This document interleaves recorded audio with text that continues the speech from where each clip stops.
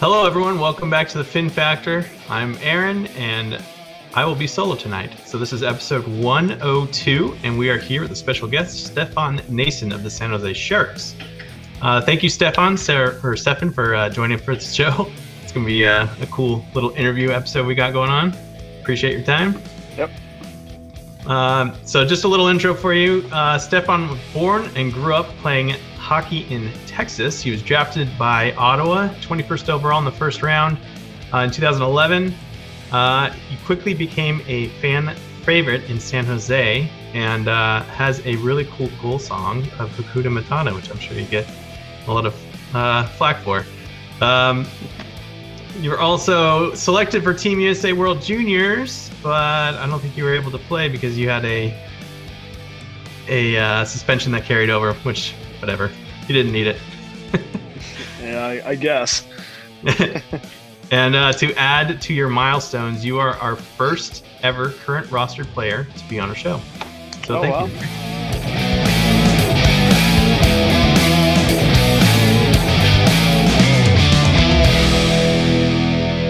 So the San Jose Sharks team was away from San Jose for pretty much over a month, right? It was like 35, 36 days.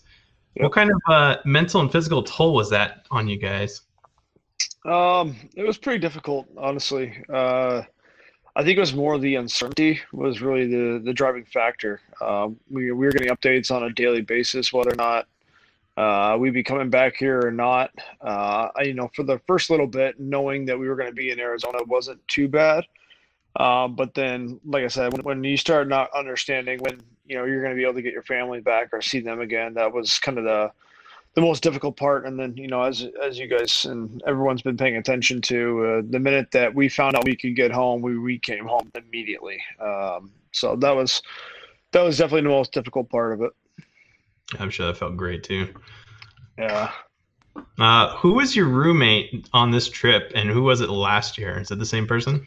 We don't have roommates. So if you're off your entry level contract, you don't ever have a roommate. But this year, I think it's special occasions for everybody involved. So you're not around anybody else outside of the rink. So it's I don't think there's any roommates this year at all.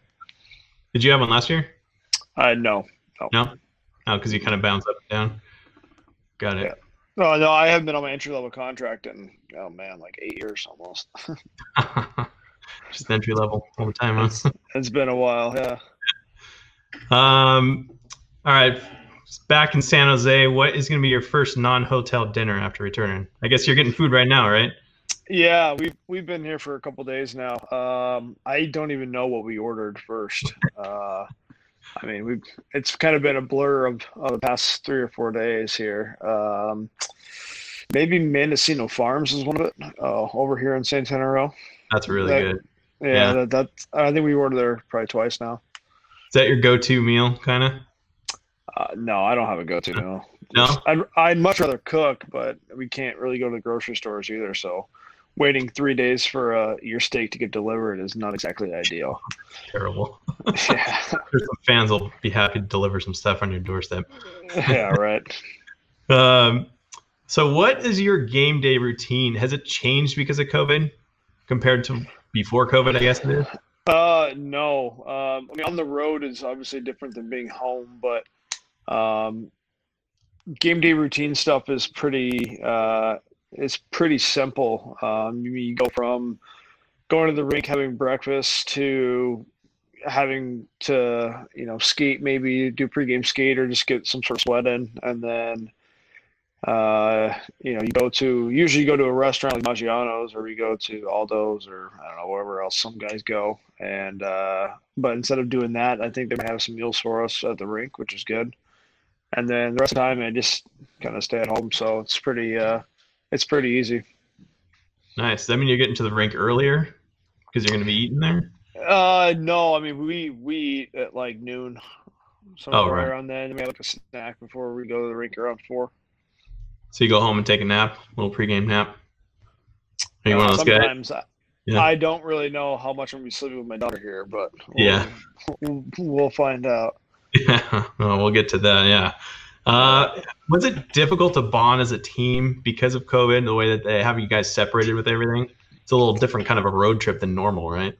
Yeah, I think it's all about being smart. Making sure that just take care of yourself, keep yourself sanitized, and maybe not touch things or be around guys as much as you kind of wish. So I guess in that regard, it makes it a little difficult, but you find ways to interact with everybody, and and like I said, as long as you're kind of keeping your distance from guys, and it's kind of okay to have a conversation with them. At least I believe so. But Yeah. I don't make the rules. Let's talk about your coach, Bob Boughner. Was there a difference in Bob from when he took over, kind of like when you first came on the team, versus now, since he's kind of established and been here and was able to do a training camp with everybody?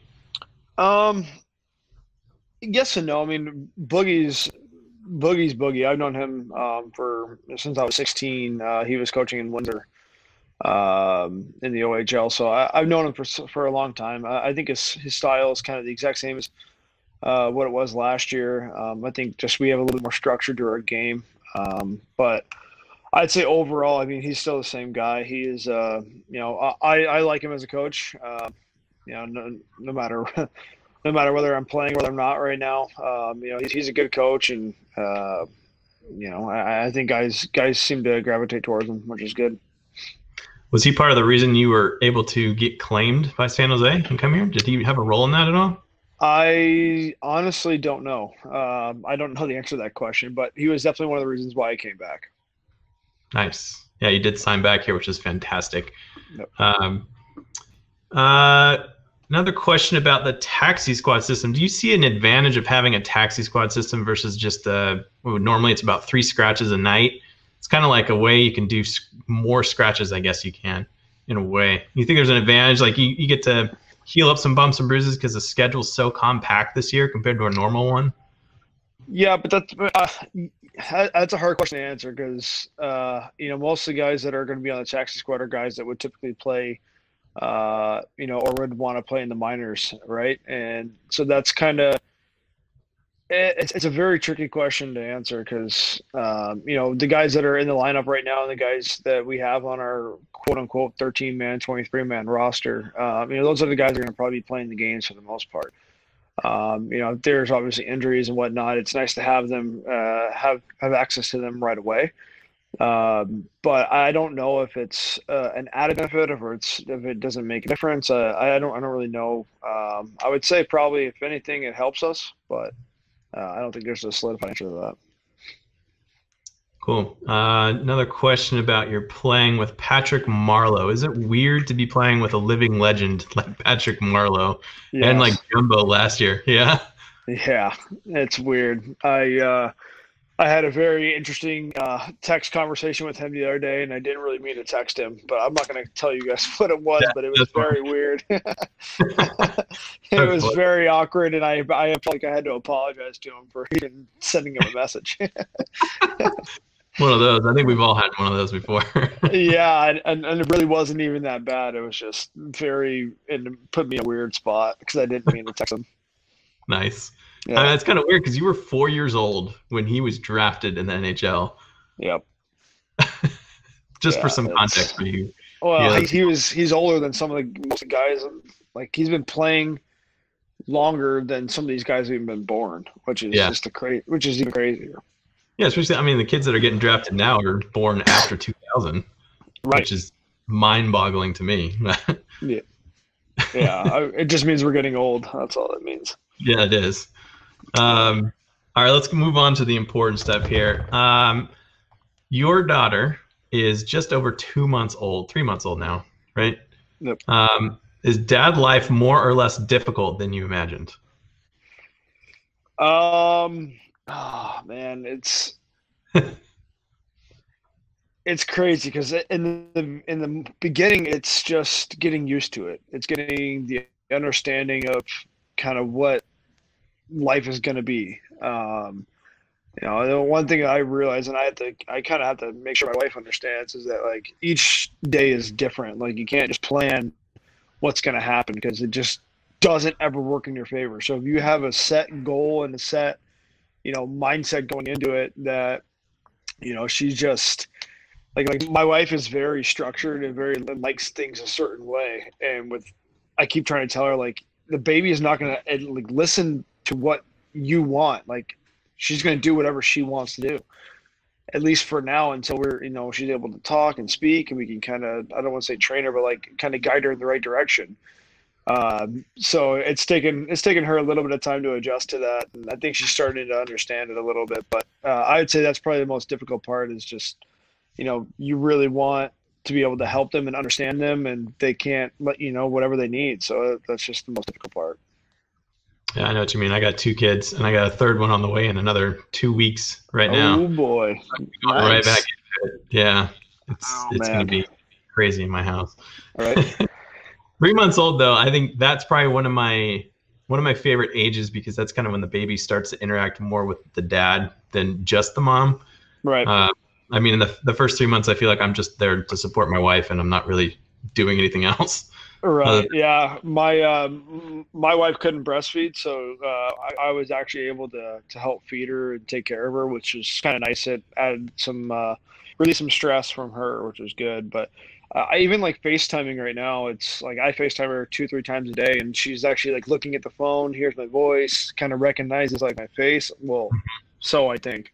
Yeah. But it's pretty cool. It's very, obviously we haven't seen each other in a couple of months, or in about a month, so it's pretty difficult. But hopefully get a chance to see them here soon. Yeah. So you're quarantining right now since you guys got back? Yeah, I wouldn't really call it quarantining. I mean, we're just kind of going to the rink every day and coming home, and I don't think we had any guidelines to make us quarantine here, which was good. I think they were able to waive that. Yep.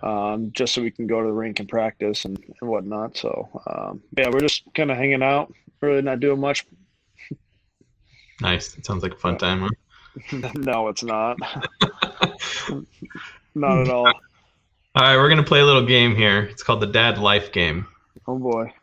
Can you 3 things, you're gonna go out to dinner in 6 seconds. Can you name 3 things you need to bring when you're going out to dinner with the whole family? Diaper bag, diapers, and baby wipes. What about the baby? You need that too. I'm just kidding. But she's part of the family. Right. That's true. Okay. Yeah, you got me on that one. There you go. All right. How about lullabies? Can you name 3 lullabies or sing them? I haven't sang them yet, so I nothing. Nope. Mm-mm.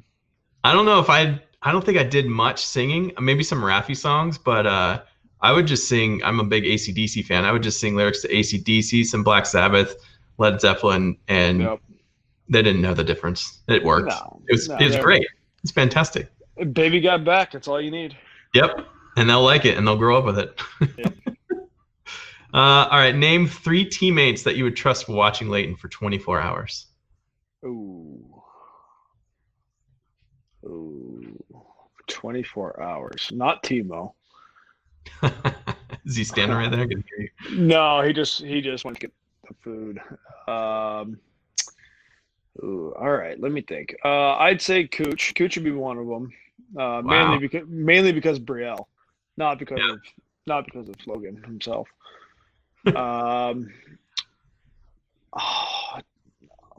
Tommy, obviously, because he's a dad now, so that's easy. Yep. Mm-hmm. And then, oh man, third one. Could probably let. I think the obvious choice is Patty here. Patty's got 4 of them on by himself, so. Yeah, he's an expert. Although he's no expert on girls, he's got 4 boys, right? True, but Christina's there, so we're good. Yeah, you'll be fine. Yeah, we're good. All right, that's gonna wrap up our show. So thank you for joining us, and be sure to tell your coworkers about us, right? Yeah, I will, absolutely.